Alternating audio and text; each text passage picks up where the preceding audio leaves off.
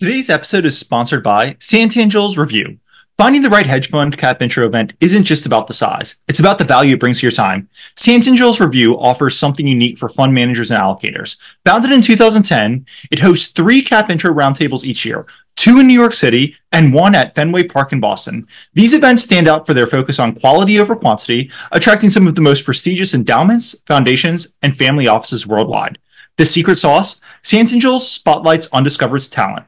Managers you don't necessarily see at other industry conferences. Attendees take part in 8 one-on-one meetings, intermixed with ample networking opportunities. In an industry built on relationships, Santangel's fosters some of the most valuable connections. If you're a manager or allocator who is serious about maximizing your time, you want to be a part of Santangel's Roundtable.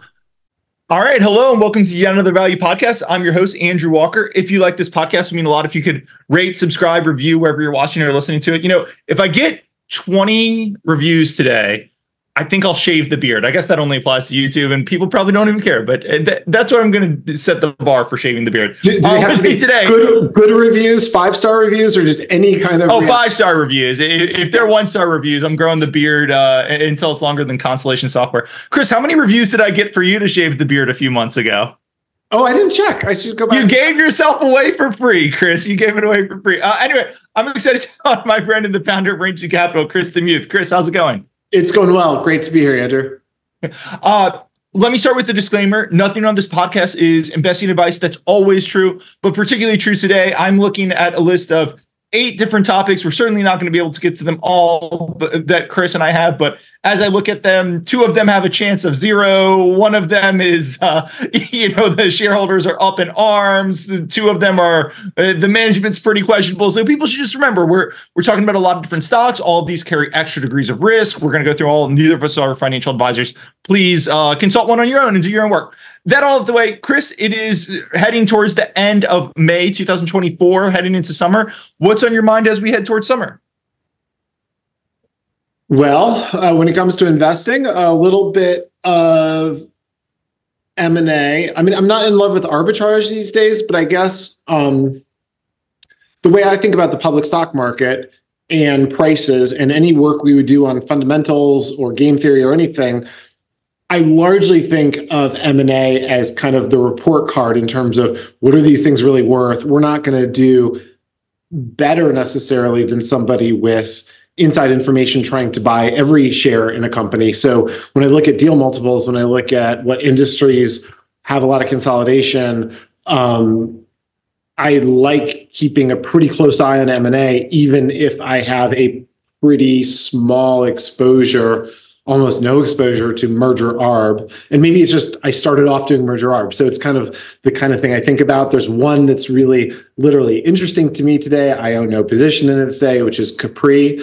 I'm going to get weird search engine ads because I'm on so many like purse blogs and purse related things. I just need some side note to AI. I have no interest in ladies' handbags other than this deal.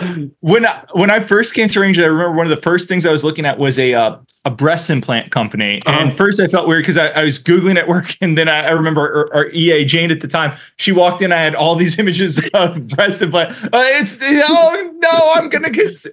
So we had, and then I do remember for a while, my search history was very strange because I spent all this time looking up, different breast implants and different companies and sizes. So the handbags are going to be weird, but I have that. So I've been thinking a lot about handbags, and I think since last we spoke was the kind of market definition hearing. I think it went extremely well for the government.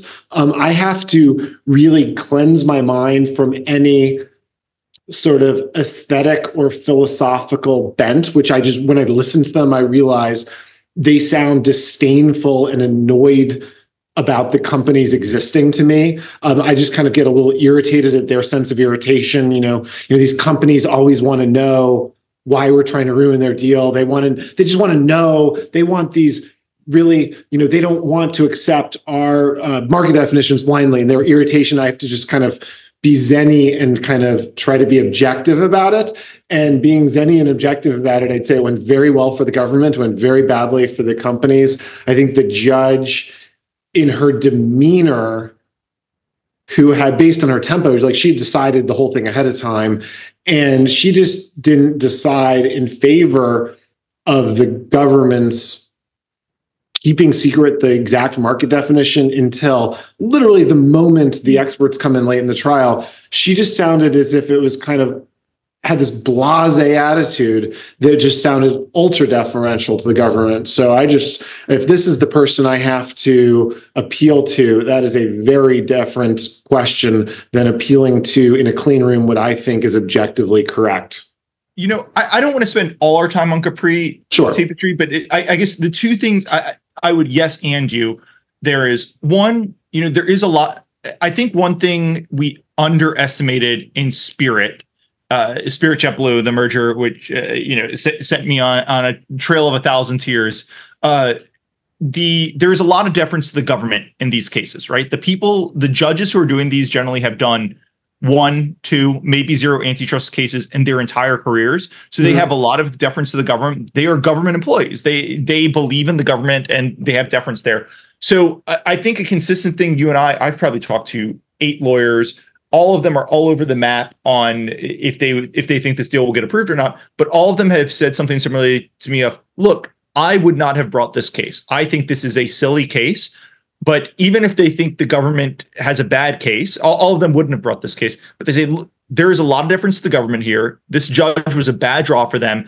And while I wouldn't have brought the case, the government, all they have to do is win on market, and they're probably going to win this case. And deference to the government, the judge here having no antitrust experience, being a Biden appointee, they say you look at those, and it's going to be very, very tough sledding for the companies. And I guess how I was relating to Spirit was I liked the judge. I thought Spirit had the best of it, but that was a much more complex case there.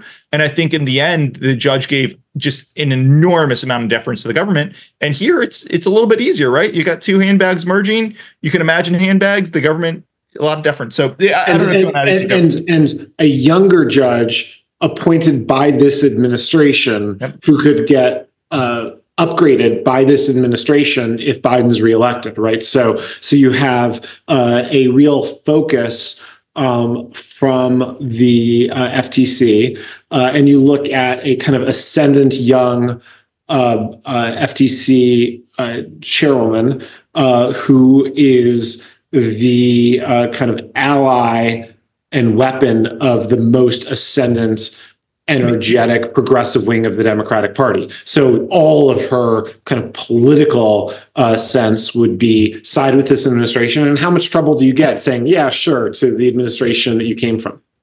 Maybe it's my naivety, but until a couple of years ago, I would have thought most judges, not all, there's always like the district court judge in like East Texas who always rules on the conservative side, or, there's an Oregon judge who always ruled on the liberal side. So liberals and conservatives would try to venue shop there.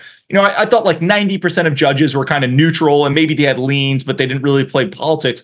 But if the past couple of years has taught us anything, like a lot of the judges do have real political leans, and they are bringing them into the court case. And these are rational human beings, even if the administration, as you said, hasn't said, hey, rule our way on this case and we're going to promote you to to the next level of federal judge. The judges can do the math on their own and say, hey, if I'm ruling for the administration that appointed me, I'm probably more likely to get that bump up in stature. And the one other thing I wanted to mention on Capri Tapestry before we move, the one thing that jumped out to me in the Tapestry response to the government, which again, I would favor the Tapestry case, but I have to call it like I see it, and I have to give a lot of deference to the judge. The one thing that jumped out to me in the Tapestry case was how much they talked about how disastrous Michael Kors is. And that was interesting to me for 2 reasons. Number one, the downside of this case, right? The downside is an open debate. And when you've got the company that's buying Michael Kors saying, hey, sales decline, the strategy is awful, our strategy is to come in here and turn it around, like, I'm really worried about the downside if this breaks, right? I think the downside of this breaks, maybe Capri rips the Band-Aid off and says, hey, it's getting even worse. Like, we need to invest tens of millions of dollars of extra marketing spends, whatever it is. So that's one thing that concerns me on the downside. On the upside, I was reading that and saying, hey, similar to JetBlue Spirit, if you're writing in court, Michael Kors is a disaster, our job here is to come in and turn it around, and that's what we're basing this merger on, gets harder to claim MAE or try to walk away. So I wasn't sure if you thought that was a positive or a negative. Negative, especially a world in which the deal breaks and you're not allowed to sell. I would say if you look at iRobot, if you look at Spirit, and if you look at what would have happened to Horizon in a world where now you're on your own and you can't sell anymore, that's now criminalized. It's bleak. It's a bleak turnaround in a market segment that doesn't usually do turnarounds. Usually you just lose, and because people want the new thing, not the old thing that's kind of trying to be warmed up again. I think it's bleak. I would take the under on 25 as a standalone right now, but we probably will see. The last little thing I wanted to just mention was we do have a less redacted version that just popped up. The hot docs not only didn't look so hot to me, but they looked exactly like the kind of cliche.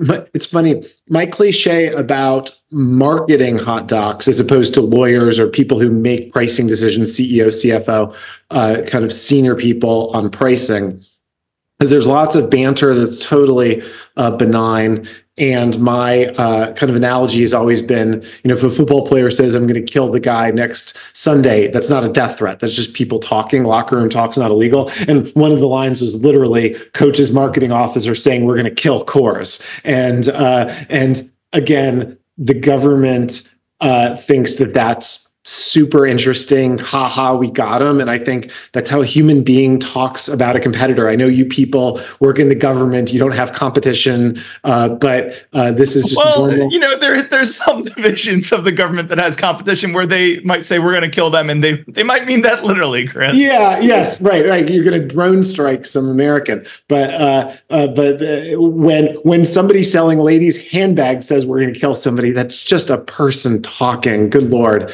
And so I take that to mean very little. They take it to mean quite a lot. It was literally the line. They kind of had marketers bantering. I mean, marketers, they say a lot of things. They tend to be extroverted people. They tend to be interested in their product, and they're jabbering all day long. And so you can find something that they consider to be a hot doc. If this kind of thing is illegal, then they will be able to block every deal. But in the hundreds of $1,000 price range, they call that an over 50% market share. That's just clearly completely excluding huge numbers of more kind of de novo-y, startup-y, they're talking, they have some kind of corporate standard for coming up with that, or you just can't get there to that market share. But in any event, docs are out and more of the verbiage is out that kind of starts to vector in on the market that they want to claim is being hurt by this deal. Today's episode is sponsored by Santangel's Review. Finding the right hedge fund Cap Intro event isn't just about the size. It's about the value it brings to your time. Santangel's Review offers something unique for fund managers and allocators. Founded in 2010, it hosts 3 Cap Intro Roundtables each year, 2 in New York City and 1 at Fenway Park in Boston. These events stand out for their focus on quality over quantity, attracting some of the most prestigious endowments, foundations, and family offices worldwide. The secret sauce? Santangel's spotlights undiscovered talent. Managers you don't necessarily see at other industry conferences. Attendees take part in 8 one-on-one meetings, intermixed with ample networking opportunities. In an industry built on relationships, Santangel's fosters some of the most valuable connections. If you're a manager or allocator who is serious about maximizing your time, you want to be a part of Santangel's Roundtable. Last thing on Capri, as you and I are talking, the stock is trading just above 34. If you use the downside as $25 per share, then the market is pricing in about 31% odds that the deal goes through, 57 if the deal goes through, 25 if it doesn't. If you use 20, the market's pricing in about 40% odds. I think you would probably agree with me that that's based on my work. I would approve the deal in a second, but based on my work, that's probably about right for what we've seen so far. You can feel, and again, that's just kind of reading the cards, the deference to the government and everything. Let's turn to... I don't have a strong reaction to the market price here for that. Let's turn to, what do I want to talk to? Let's turn to EHAB, because this one you've done a lot of work, and I've just kind of been following it out the corner of my eye. The basics here of this had a failed strategic review, and then an activist immediately stepped in. But you have done all the work here. I only like kind of followed some of the PR. So I'll toss it over to you. Why is EHAB so interesting to you these days? So I know you and I have both read the Joel Greenblatt, You Can Be a Stock Market Genius. I actually just bought a big stack of them that I gave to my kids and a nephew who's interested in the stock market, saying, read these, find a modern example. And it's so funny. Whenever somebody in high school or college says, hey, I want to get into investing, what I always say, read You Can Be a Stock Market Genius. Yeah. Like if you're interested in activist investing, forget a lot, some of the stuff stated, but just the mindset of picking the right games and finding these nooks and crannies in the market. It's the best book I've read on investing. And maybe it's a little cliche, but I will tell you, I tell it to everyone. And I'd say maybe 5 to 10% of the people I give the book to actually read it, which probably speaks, those are the 5 to 10% who are actually interested, but go read that book if you haven't read it. I guess every listener here has, but yeah. And if you're really interested in a topic and you want to discuss it deeply with people who actually care, give them a reading assignment first, because the 5 or 10% of people are the 5 or 10% of people you want to follow up with, as opposed to just using your own balance sheet of time for their edification when they don't actually you can't help somebody on something that they don't care about as much as you do. And so in any event, this is a so I told them, read the book, come back to me with a thesis on something that's actionable today, and I'll buy you some shares in it, and then we'll kind of start going and, on the topic. But this is an interesting one. It was a spinoff, and ticker EHAB, Enhabit. It is home hospital hospice care, and they have had a rough go of it since the spinoff. Stock's done poorly, and shareholders have kind of been pushing a fairly constant effort to push them on getting costs under control, kind of improving operations. It seems to be undermanaged. They did a strategic review that resulted in no deal, but they did it kind of under duress, or it was sort of a passive aggressive strategic review. They said, fine, we'll do a strategic review, and did it, but they were kind of happy when it didn't work. In talking to people involved, there were bidders that had first meetings they thought went great, and then they wanted follow-up meetings, and the company just wouldn't follow. Like the people nominally trying to sell a business wouldn't follow up with bidders that were interested after the first round. They wouldn't contact private equity. They wanted to do a strategic deal at a time where, and actually the same phenomenon has come up today in a different thing we're following, but where one of the obvious bidders had a conflicting deal going on at the same time that maybe a slightly different timing would have opened them up. So they wanted a strategic deal. 2 strategic bidders were kind of out of the market, could have come back later. One expressed some interest, but it was a really flawed process. It was a disorganized process. People couldn't get the information they wanted, and it resulted in no deal. And now a shareholder is coming forward with a alternative board to refresh the board and refresh the management. Let me just ask you a question. So sure. I'm with you, but every failed strategic review I've heard of, if you talk to any shareholder involved or failed bidder, or sometimes the failed bidders, but especially any shareholder involved, they'll be like, look, I'm hearing that the process was bungled. Like management is terrible. And, for a lot of these, I would certainly agree with that. Again, I haven't done enough work on EHAB to comment on that, but they'll say management is terrible. They're conflicted. They didn't want to lose their jobs. This is a bad management team. So if they're entrenched here, if they lose their jobs here, they know they're never going to get a C-suite job elsewhere or something. So they're trying to entrench themselves. They did these meetings to try to placate shareholders. But, I talked to 5 bidders, and the bidder said, oh, management wouldn't give me the information they wanted. They stiff-armed me.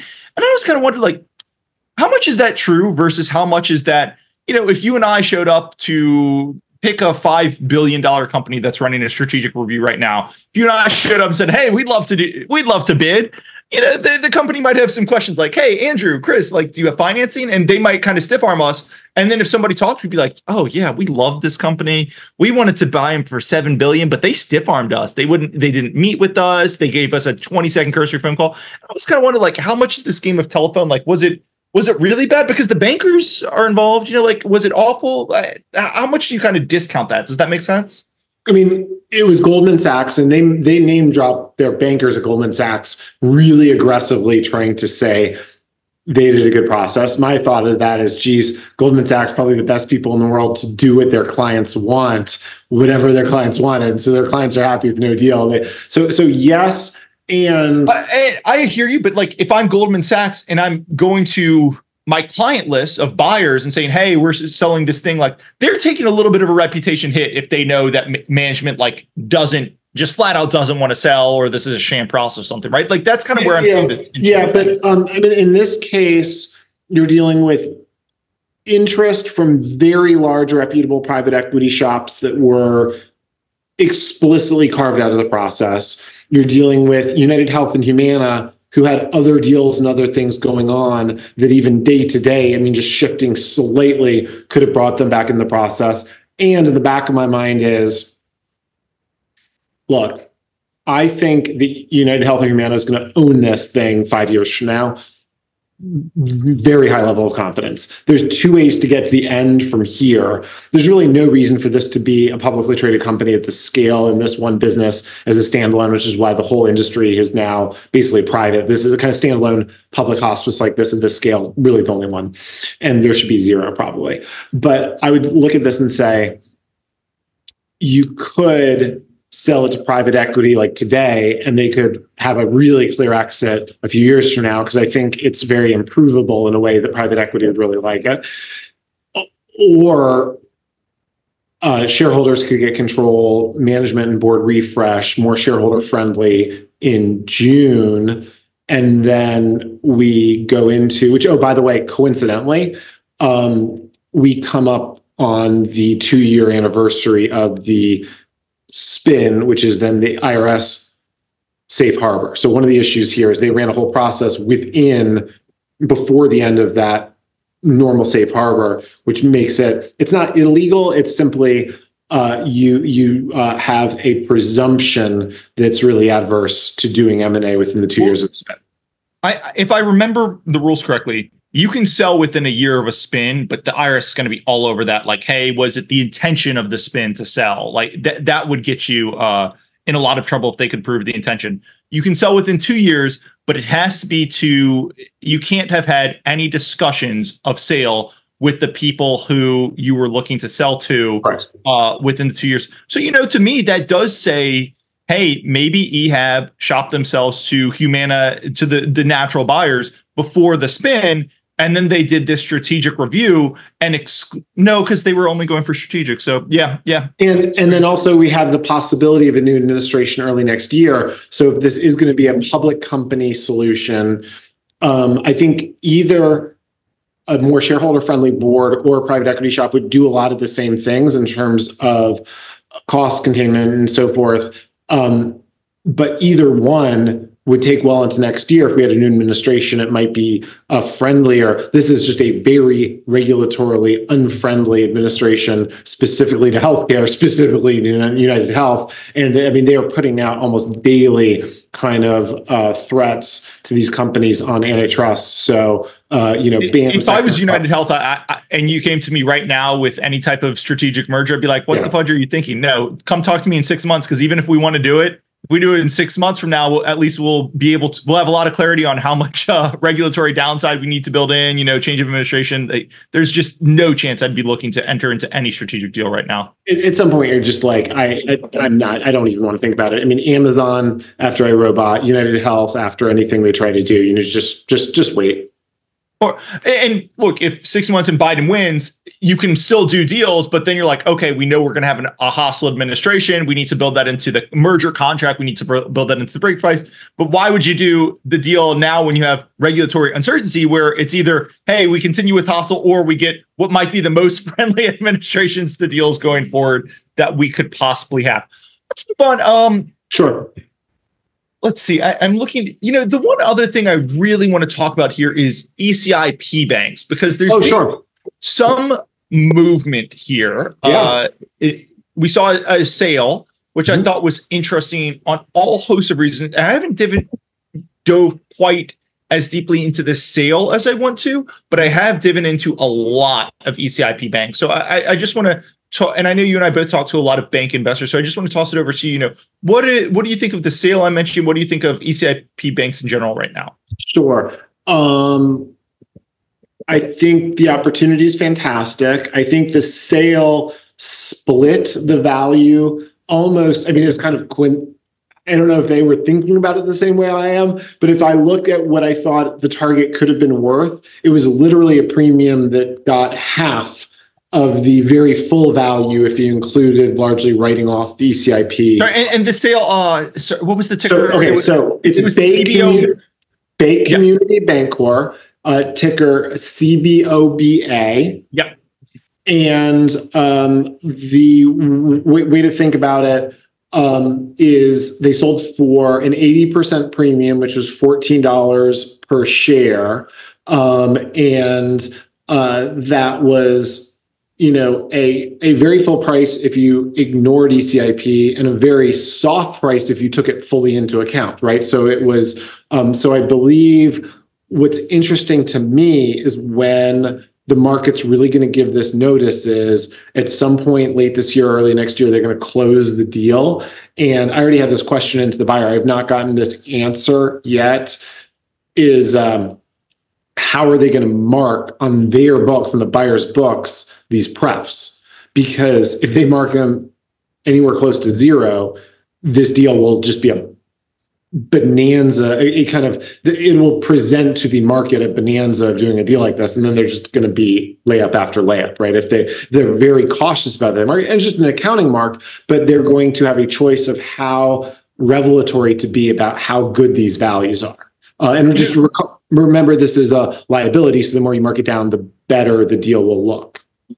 The other interesting thing to me about this deal is, from my knowledge, and this is the part where I said I need to spend a little bit more time studying this. So the buyer, CBC, they are not an ECIP bank, and I don't think they're intended. I don't think they're intended, like ECIP, all the ECIP money went to banks that were lending into, smaller, less focused communities, particularly diverse communities, that type of thing. I don't think CBC has, I mean, every bank's got a little bit of focus, but they don't have like the target demographics. Obviously, they're buying CBOBA, so they're getting some of that. But I didn't think a non-ECIP bank would be able to buy an ECIP bank and hold on to that ECIP funding. Clearly, these guys do based on the price that they're paying, right? So that's just an interesting signal to me where if that's the case, then all these ECIP banks that have this great funding, before I thought they all had to like kind of devour each other. But if community banks and credit unions can buy ECIP banks and hold on to that funding, all of a sudden it's like a free for all. I don't know if that makes sense or if you have any thoughts there. They are allowed to. The less attention, the better for that regulatory issue. They do regulatory approval this year. There's nothing on the books that should slow this down at all. And there's another strange problem that you start to create when you're dealing with whether you're helping or hurting the interests of certain minority groups when you're doing legislation that's clearly about them, legislation or rulemaking or regulatory that's specifically about them. But there's also two ways you could look at it, right? You could say, oh, we're helping these organizations by blocking their selling. But then you could also say, hold on, wait a second. So you could be in an ethnic minority that's not allowed to get a premium, that's not allowed to get a golden parachute, that's not allowed to get all these good things that all these other companies and managements and boards want and are actively trying to get. They're the second class. And so it's a little bit like menthol regulation in cigarettes, right? You could say this very kind of paternalistic view of something that's specific to a specific ethnic demography needs special scrutiny. But I could look at the same facts and say, that might not be helping them. That might be hurting the same people you're trying to think about. So there's nothing that should prevent a deal like this. And if it goes through smoothly, I think it will open the floodgates. Just on the hurting of communities by blocking deals, the other thing is, I've been thinking about this. I've been thinking about ranting on this. So I recently got a Bank of America account. And if you download the Bank of America app, and most of my accounts are at Chase, if you download the Bank of America app and then you use the Chase app, the Bank of America app is like it's from 2008. I mean, they bought Merrill Lynch in 2008, 2009, and the sites are like run on, I would say, a 2008, 2009 infrastructure. They connect in a weird way. If you want to open like a Merrill Lynch account and link it to your bank, they connect in a weird way. It's old. And as soon as I opened that, and Chase has a very modern website, very modern app. As soon as I did the two of them, I was like, I bet you it's worked for 10 years, but I bet you would continue working. Short Bank of America, long JP Morgan. That's not investment advice. I'm just saying, but the tech is so bad. And banking is increasingly a game of scale. And if a literal $1 trillion company like Bank of America, their app looks like it was designed in 2008. And now banking apps are unique because there's lots of things with consumer protection. And that's an app that it cannot get hacked because you'd have real problems there. So I understand there's unique stuff.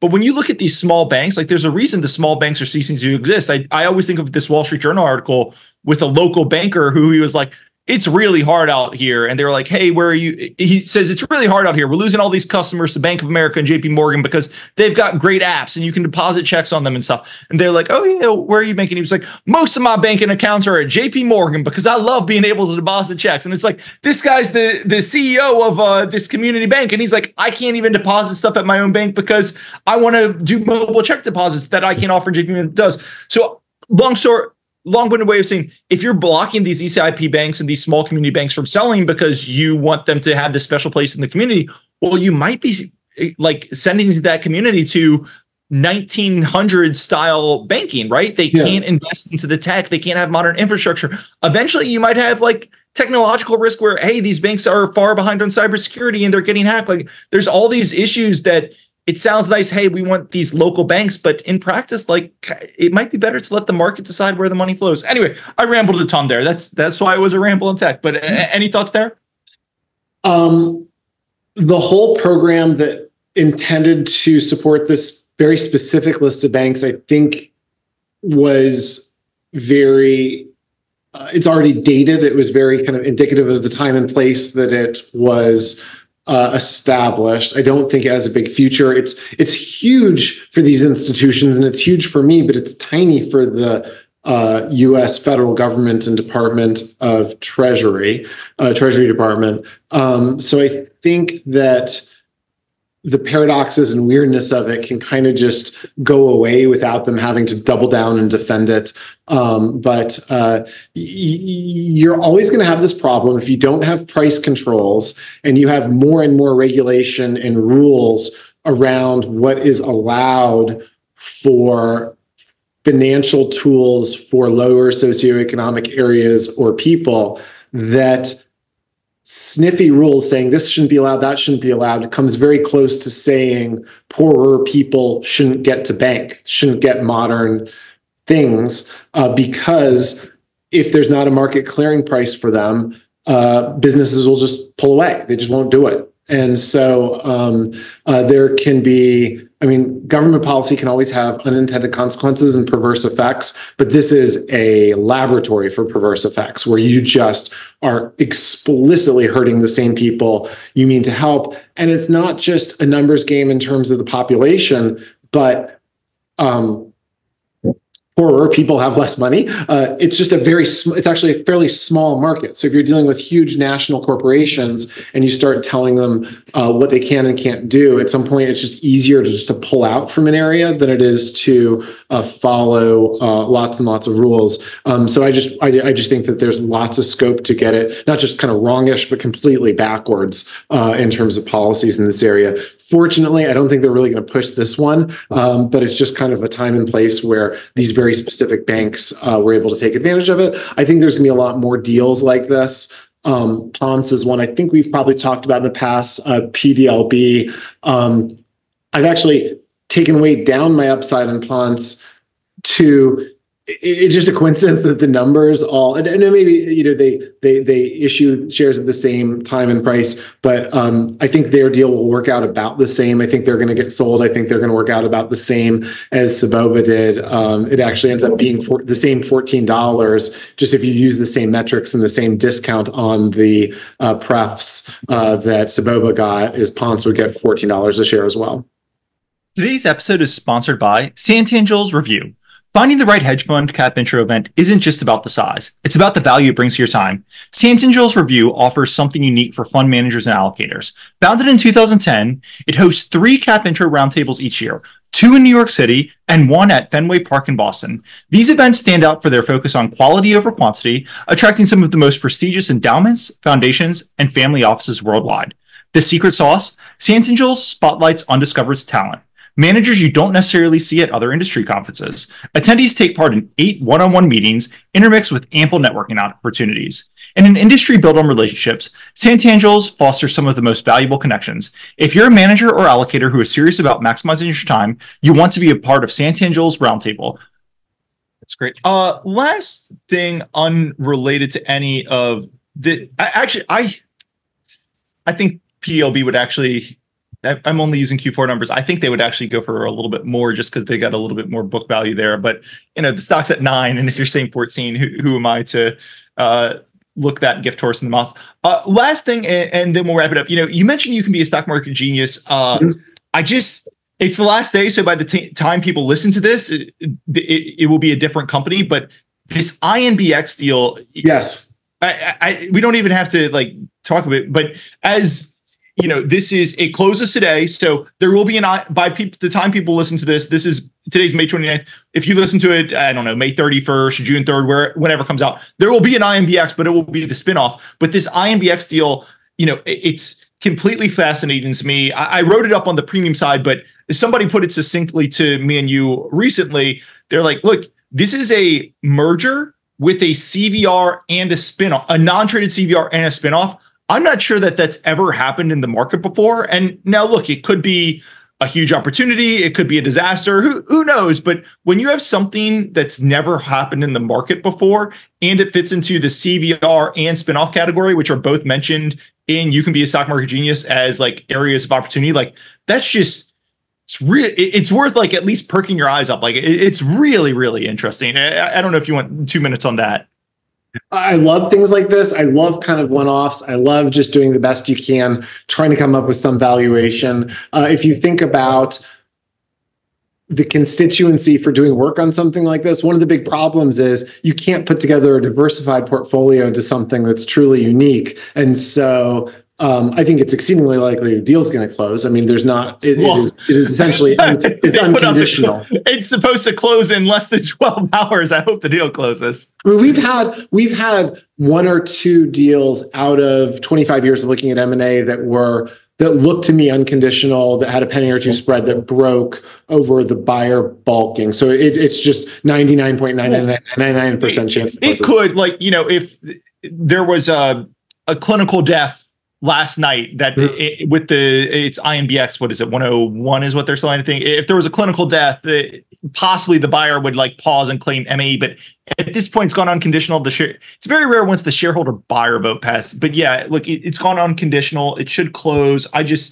So we probably get, but if you were a kind of long only mutual fund guy and you just were trying to not get fired and you didn't have an incentive fee, so you kind of wanted to be good enough is good enough, and you didn't want to get yelled at, this would not be the kind of question you'd be asking yourself, because it's just, you're going to get the $30, you're going to get the cash, but it's entirely possible that the CVR doesn't work and the spinoff trades poorly, right? So I'm just saying that it's easier when you can do at least a dozen of something to actually get some semblance of the expected value you compute, right? You could do beautiful work valuing the CVR and the spinoff and lose money in this from 34.31, even net of the 30. So just throw away throat clearing that I think you get the 30. So you get the cash, and then you get these other 2 components. Yeah, having them, both of them are really cool. And then when somebody like you or I are trying to think of our own judgment, we have a view.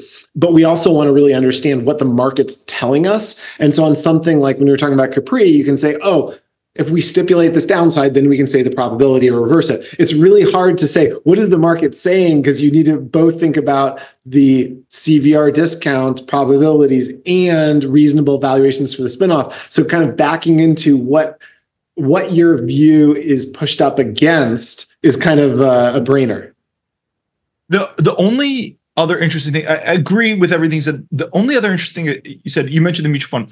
I did a post on this a while ago, but with CVRs, and this certainly falls into it, but the CVR I was mentioning was the stock was at like 300, and there was a CVR that the management team said was worth 10, but it wouldn't pay out for, present value was 10, but it wouldn't pay out for 5 years, and it was kind of 50-50. And one of the things I said was, look, this is really hard to get to fair value. Let's say everything management said was true, the fair value is 10. That's really hard, because if you want to position in the CVR, the stock's at 300, you need to put on, to get a 1% position in this thing, you need to put on kind of about 100% position in the stock and have it close for you to get a 1% position in the CVR. And, similar things are happening with INBX. Right now, the stock's 34-ish, and you're getting $30 in cash. So the $4-ish is made up of the CVR plus spin.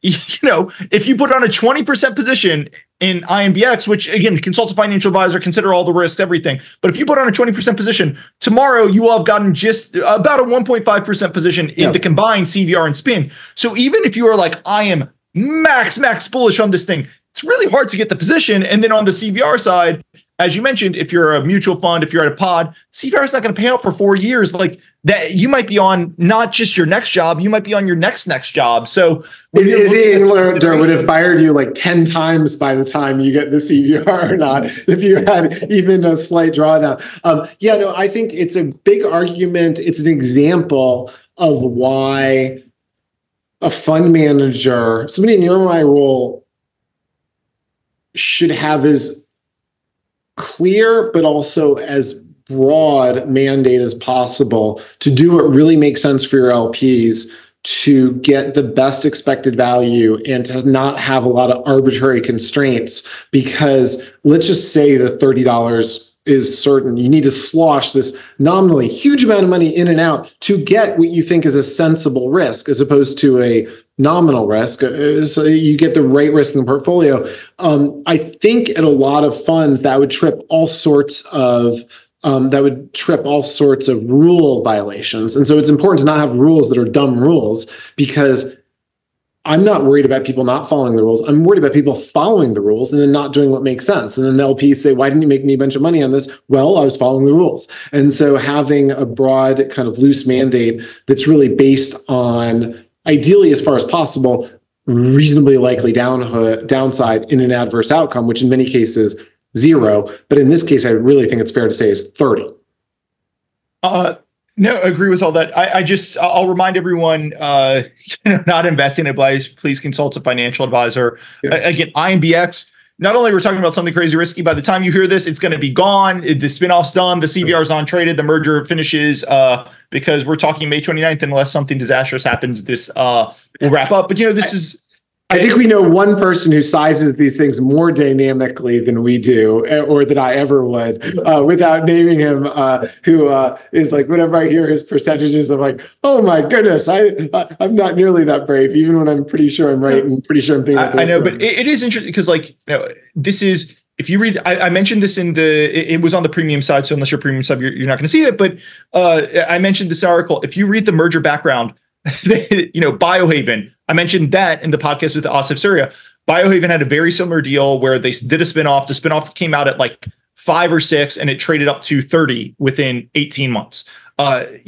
If you read the background of this INBX, the management team is constantly saying, we want the Biohaven structure. Give us the Biohaven structure. And there's a lot of similarities between INBX and Biohaven. So, while the CVR and the merger spread here will be done, but when you hear this, the spinoff opportunity might just be getting started. So, the write-up was on the premium side, but there's a free rec on the public side. Anyway, Chris, rambling, it's been almost an hour. I think both of us have top, especially I want to talk to you about one more thing offline once I stop this, but this was great. Excited for the summer, excited to get out to Duquesne in the near future, and we will chat soon. Very good. Thanks, Andrew. A quick disclaimer. Nothing on this podcast should be considered investment advice. Guests or the hosts may have positions in any of the stocks mentioned during this podcast. Please do your own work and consult a financial advisor. Thanks.